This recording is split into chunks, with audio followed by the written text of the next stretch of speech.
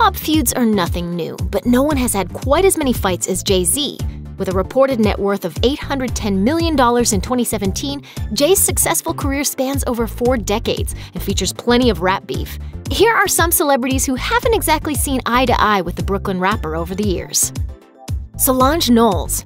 In what remains one of the most explosive celebrity fights on record, Jay-Z was physically attacked by his wife's sister, Solange Knowles, who, according to TMZ, was wildly kicking and swinging at him inside an elevator, following the 2014 Met Gala after-party in NYC. A few days later, the trio issued a joint statement to the Associated Press, saying, "Jay and Solange each assume their share of responsibility for what has occurred. They both acknowledge their role in this private matter that has played out in the public. They both have apologized to each other, and we have moved forward as a united family." Drake. Despite collaborating in 2009, the rap mogul and Canadian star have had a tumultuous relationship, to say the least. When Drake's Thank Me Later dropped in 2010, the pair left fans puzzled. They collaborated on the song Light Up, but just a few tracks later, Drake was dissing his idol on Thank Me Now, rapping, "That's around the time that your idols become your rivals." Fast forward to 2014 when Drake told Rolling Stone, "It's like Hove can't drop bars these days without at least 4 art references. I think the whole rap art world thing is getting kind of corny." Nas. Before they ever collaborated, Jay and Nas spent an entire decade feuding in what was a battle for the ages. After taking several jabs at one another, Jay seemingly went too far when he declared he had a fling with Carmen Bryant, the mother of Nas's daughter, during a 2001 freestyle dubbed Super Ugly, and Jay's mom reportedly told her son to apologize. He did, reportedly saying, "I want to apologize to Carmen and any females I may have offended." In 2005, the pair officially buried the hatchet. That year, Jay staged a concert he called I Declare War and used it to do the opposite, declaring peace with Nas, signing him to Def Jam, and performing with him on stage. Robert De Niro.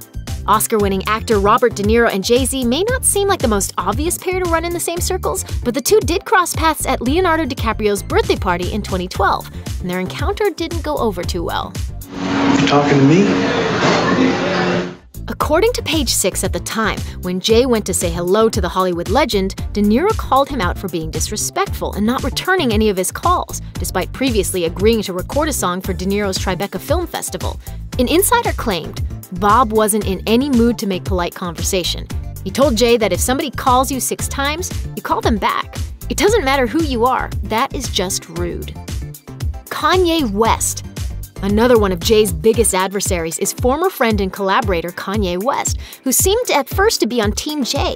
Until, that is, he went on an unexpected rant during a 2016 concert in San Jose, slamming Jay for not reaching out after Kim Kardashian's Paris robbery ordeal.